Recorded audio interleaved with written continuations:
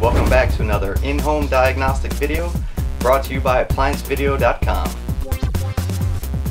Only tool required for this job is a 1/4" nut driver.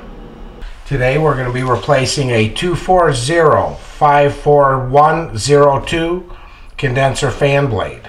We're going to start by removing 3 1/4" screws along the bottom of the back panel.